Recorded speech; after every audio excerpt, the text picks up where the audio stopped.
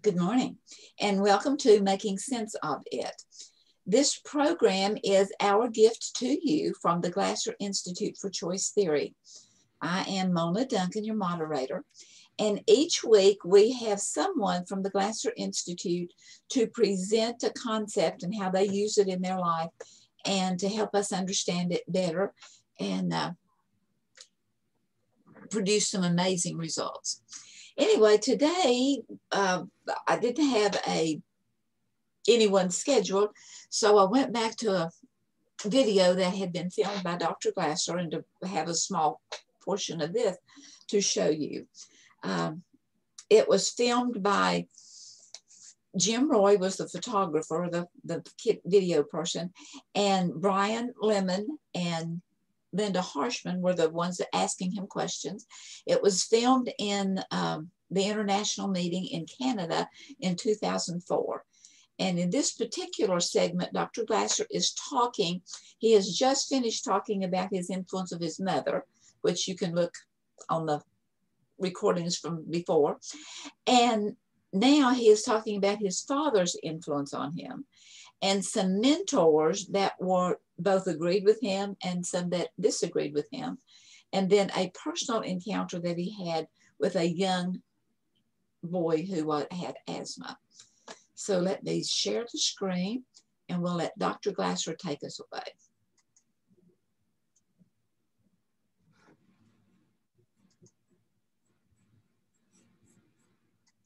She was smarter than most people. But my father, I mean,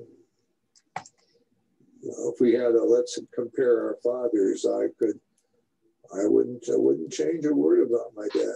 I mean, he was very, very important to me, and just he lived to a good, long-lived life, and finally he kind of lost track of things, not Alzheimer's disease, but kind of like that, just old age dementia, I called it. And the last 2 years, he wasn't able to. He was in a place where they took care of him, and he was okay in there. But he was 89, and you can't complain about that. Do you have any particularly positive memories of your mother? Yeah, a lot of positive memories of her. I mean, she took me places and showed me things. She was a very intuitive psychologist. When I was around 10 or 11 years of age, my father would go to Chicago on business, and my mother would say, let's go with him.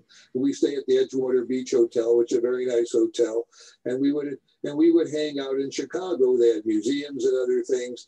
And my mother took me to visit the stockyards in Chicago. That was a big deal. I think Upton Sinclair wrote a book about the stockyards there. St. Clair, one of those guys wrote an important book. And we went into the part where they were slaughtering the hogs, like,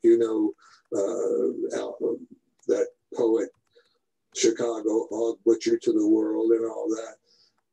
I can't think of his name, but he's a poet, a very popular poet.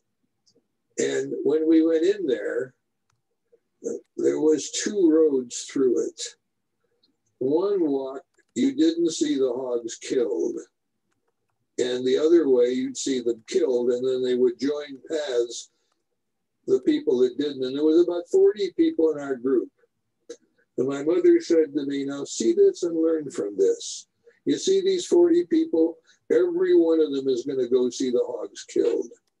Not one of them is going to take the alternate path. And she was absolutely right. And she explained to me, because people are kind of bloodthirsty and they like to see that kind of a thing. It wasn't, it was just teaching, learning about people. And not many children have a mother that teaches them kind of the lessons of life, lessons that she really didn't learn well herself, but she could teach them to others. And so we go to museums, and she'd go to the library and encourage me to read. And didn't have to encourage me. I mean, I was an addicted reader. As soon as I learned to read, all I did was read. But nevertheless, she would like to go to the movies about Africa, Frank Buck, and Bring 'Em Back Alive, and all these kinds of things. And she loved the circus. She would always make sure we went to the circus, and she just loved the Ringing Brothers circus. And she would point out, in those days, they didn't have the net underneath the trapeze artists. They could fall and they could hurt themselves. They had people to catch them, but that's not so good.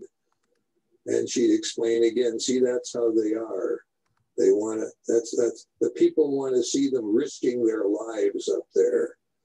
And she thought, you know, that's again demonstrating me about people and teaching me about people. And so, no, to me, she was a good mother. To the world, she wasn't such a very good person because she'd fight with everybody and everything. And she treated my father pretty crudely also at times. And they had their big arguments and they lived through it. But they hung together for 60 some years. So when I became a psychiatrist, and all I've ever done is counseling or psychotherapy or whatever you want to call it, talking to a person about the things that I talk to them about and they talk to me about. I've never been, well, I've put it this way, I've always been amazed at how people can talk at length about their parents as if they expected their parents to be more than they are. And I never expected, my parents were good parents, as I said, my mother was good to me. But I don't think anybody, as I've lived my life, and I've had good friends and I've had marriages and I have my children, but the idea that one person has such an effect upon another person, I read about it in books and Freud talked about it and everything else, it's never affected me that way. It just that, you know, and my mother used to say this to me. This was one of her thousands of sayings. She had thousands of sayings. She said, remember, Billy, she called me, the King of England puts on his pants the same as you do. And that was her saying, you know, that in a certain sense, you're just as good as he is. And I don't care if he's king or anyone, nobody puts his pants on for him. He pulls them on himself just like you do. And so, but I accept it. But I've always, in my counseling, I've drifted in the direction of saying, it's your life. Not that you're selfish, not that you want a bad life for other people, which I certainly never do, but that if you spend your life wishing for better relationships than you have, or expecting more from this person or that person, you're going to go through your life, you know, like Miniver Cheevy, that poem, you know, always disappointed. And my father used to teach me that too. My father, who was not he was not a real slick guy. He wasn't that way at all. He had the reputation in Cleveland, Ohio, though he did have a little reputation. What was my father's reputation? He had a business where he had to make a lot of fine notations on things. My father had the best pencil points in Cleveland. He would work on that pencil, that long lead, and taper it down with his little knife, and then he'd wear those steel guards over it so it wouldn't get broken. And that was his thing. And he could also curl cigar wrappers. He likes to smoke one cigar a day. Couldn't smoke in the house. My mother wouldn't let him, which was a reasonably good thing because cigars stink as far as I'm concerned. But that was okay. He would smoke it to a certain place and he'd chew on it for the rest and then throw it away. And then he had a way of dealing with those cellophane wrappers they came in to make a long thing out of them that no one could ever make except him. And so he had certain skills, there's no doubt about that. And then I would try it, he'd try to help me, but I couldn't do it. My father could also fix things. And that's how I became interested. And my father, he taught me an important lesson in life. I worked in his office as a summer helper. The children all took turns at that. My cousins did it too. And he would send a lot of small packages out. In his business, the watch business, the packages were all very small. And I would pack them up real quick, but sloppy. And my dad came in and he said, look, if you don't want to pack them neatly, then don't pack them at all. Not going to yell at you, never criticize you, nothing like that. But let me show you how to pack a package. And he could pack it beautifully. I still can't pack a package as well as him or as well as Carlene. These people have a knack for really doing things with their hands that I can't do. But I can, if I try, pack a reasonably good package. And that's just a little lesson that he taught me. Never angry, never criticizing. But he'd say, when people look at the package and they see the Merit Company, that was the name of his business, built on merit, that was his motto. And where that came from, I had no idea. But anyway, the thing was, he said, people will judge my company when they receive that package. I mean, so it's just like dressing well or whatever. And my father always dressed well. He always wore a suit and a tie and everything like that when he went to work. And he ate dinner with a bunch of men at a big round table in a nice restaurant. We didn't have to reservation. The table was big enough. Whoever came, they could squeeze over. I think they could sit 16 or 17 men around the table. And I would eat with them when I was downtown at times and felt very welcome at the table. My dad was very respected and very welcome. Some of those guys were very smart guys. And I listened to everything they had to say when they'd have conversations.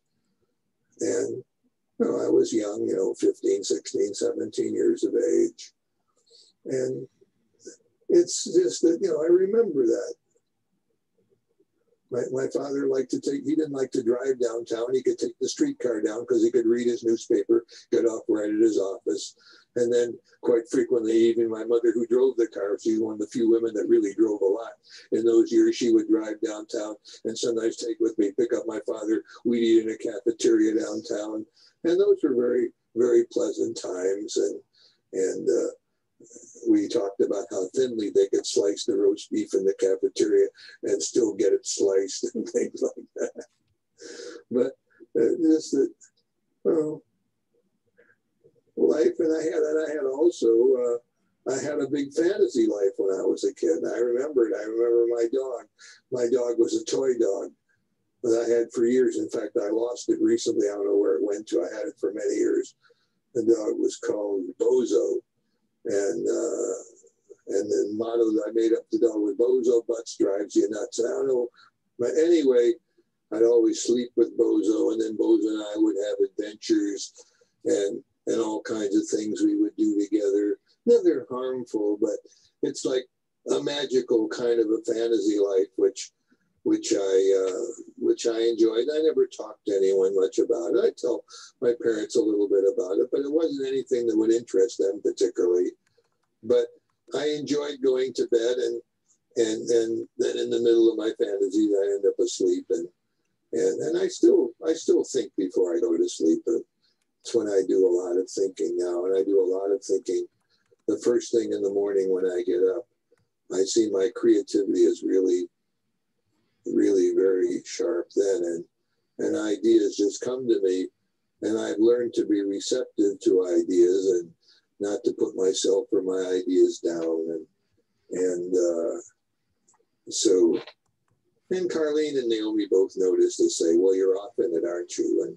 And I'd say, yeah, I guess I am. I start getting off and not paying attention to much of anything because I'm really involved in thinking about something. Carly used to say, what are you thinking about? I said, it really helps me if you don't ask me that question right in the middle. And she understood it. But sometimes she asks, and I tell her what I'm thinking too. I think some kind of at the end of a thought or something like that. But using my mind to just enjoy my own mind, I find it to be very enjoyable to think about things. And I spend a tremendous amount of time thinking about choice theory. Just recently, I wrote in our newsletter something about self-evaluation, and it was something new that I never thought about. And I did it today in the talk, and I didn't tell the people I was doing it, but actually in the role plays, I did what I talked about. I evaluated myself for, am I sticking to the choice there? Am I deviating from it? And I found if I really stuck to it, I was able to do some really great role plays today that seemed to be quite difficult, but turned out not to be that difficult because I was continue evaluating now. You talk about the importance of relationships. You talk about the importance of not, criticizing and complaining and blaming. And are you sticking to that with this client? Because the way you're going to reach this client, because people played some really dysfunctional people, and the kind of person that maybe you'd wonder, well, what do you do? What do you say next with these people? But if I stick to the basic choice theory, I can figure out what to say next. And it really did work well. At what point in your life did you realize that your counseling was efficient and that you had a very definite style of your own? I thought about that in the beginning when I met Dr. Harrington, and I asked him. I said to him, a lot of the stuff that we're taught doesn't really mean much. What means much is, can we make friends? I used to call it, make friends with the client and talk about what's going on in their life now, not in the past, not in the future, but it's now. And Dr. Harrington, who I hardly knew, but I felt he was someone I could talk to. I had met him only a few months before, and he reached across and he said, okay, join the club. That's how he had been thinking. But he wouldn't push that off on the residents unless they came up with some. And he got enough involved with me that he stuck with me, and probably would have stuck with me longer. But I think I was getting more and more prominent, and his wife was kind of unhappy that she thought he taught me everything. He didn't teach me everything, but he taught me a lot. And there was no way. I asked him, would you write a chapter for the book Reality Therapy, which he did, and it was a good chapter. I mention him always and all the times I mention, but I could tell it became uncomfortable for him. And it may have been his wife, maybe not, but I thought it was. And because she was very friendly at first, and then she became a little bit cool when we would meet after that. And so that's... what were in fact the main things you learned from Dr. Harrington? Not so much I learned as he supported what I said. And I felt it was then worth doing. The problem is always now. It's always with an important person in the person's life, or maybe they have no one at all. But usually they have someone they're not getting along with. And that you just try as best as you can to teach them to make literally better choices, although we didn't use the word choices very much. And by the time I got to choice theory, Harrington had already passed away. So but by that time I wasn't seeing him very much or talking to him very much. But when everyone in the world is teaching, you got to go back in the history. You got to, and the transference. There's something that they still talk about as they teach counseling, that the client transfers onto you the feelings that he may have had for his father, his mother, his child, or something like that. And that's a big part of psychoanalysis, what they call analyzing the transference and analyzing the counter-transference. And I say, I don't even think the transference exists. I think that Freud's, he struggled with that because people did have strong feelings for him, which was tough on him. It's tough on any counselor, but that it's not transference. They really do feel for you, and then that's what happens. And Harrington said, yes, that's what I believe too. I mean, 50 years later, it doesn't sound like a big deal, but when you're starting out and you're booking the trend of a high-grade psychiatric department and telling them that you don't believe in some of the things that they're teaching, it was, I lost ground because of that. They would never refer me any patients after I left the psychiatric program. But I worked so cheap, I could get patients from the psychiatric clinic, which was $10 an hour. I told the women, because the women respected me because my patients made a lot of progress. I said, send them to me so you can see a real psychiatrist in an office for $10 an hour. I even saw some for $5 an hour. I never charged big money, but that's what got me started. Some of these patients found other patients and led to other patients. And of course, the best referral sources in counseling is from your patients themselves. And then I had pretty good referral through them. And then, of course, I worked in the schools and moved a lot into that, so that even today, schoolwork is at least half the time of my efforts in terms of lecturing and writing and things like that. You took a stand against traditional psychiatry and psychotherapy. Was there a price for that? Was there a price for taking a stand against it? Well, the price was that at the last, because I was so successful in my counseling, which they knew, with difficult people. In fact, what you do when you're a resident counselor at UCLA back in 1953, when I did my last year there at UCLA, what you get are a bunch of patients who've been coming to the clinic for years, which are now transferred to you. No one expects you to really make any progress with them. And I discharged them all very quickly and got them going and discharged them, and they were happy to leave and things like that. And I also had some very, I had a little kid with asthma. I didn't usually see children, but his mother brought him in and he had really asthmatic attacks. He was having them in school and all kinds of things. And I said to myself, he's causing his own asthma attacks. He's having them to control his mother, and he's having them control his teachers. But he was an athletic little kid, and I'm not that athletic, but with a 10-year-old, I'm moderately athletic. And he liked to play basketball. And at the UCLA, we had a place where we could play basketball with kids. And, I could beat him, And when he started to lose, he'd come up with an asthmatic attack. And I'd say, no, you got to keep playing. He said, well, I could die from it. I said, you're not going to die from it.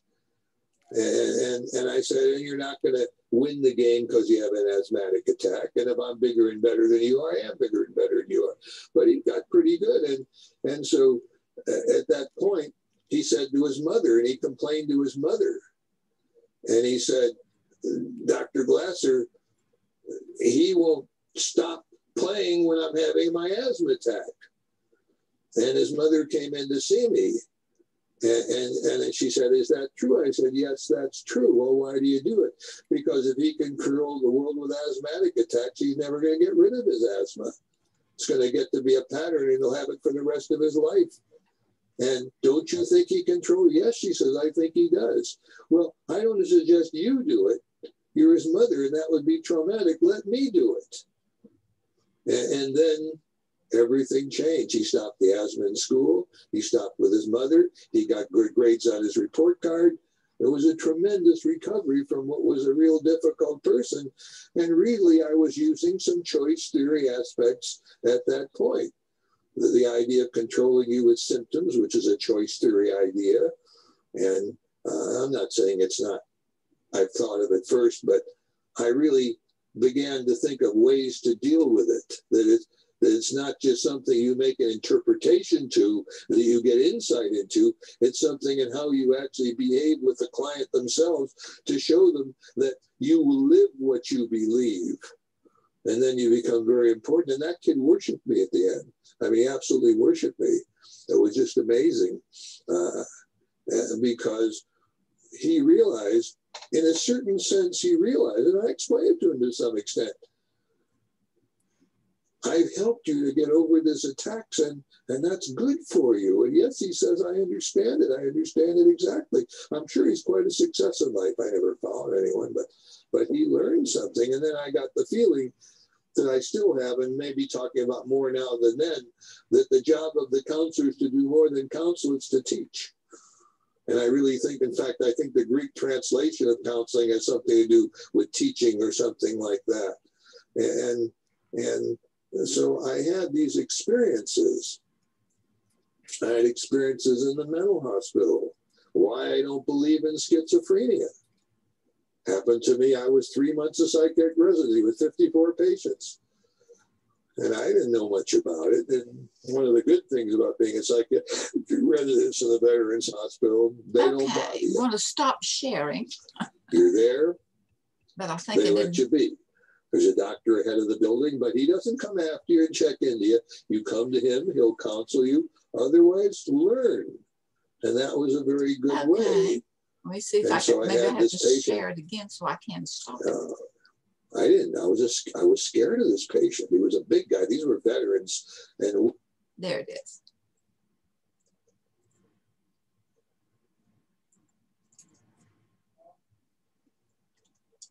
Okay, well, that was very interesting. I'm sure that you really enjoyed hearing from Dr. Glasser himself.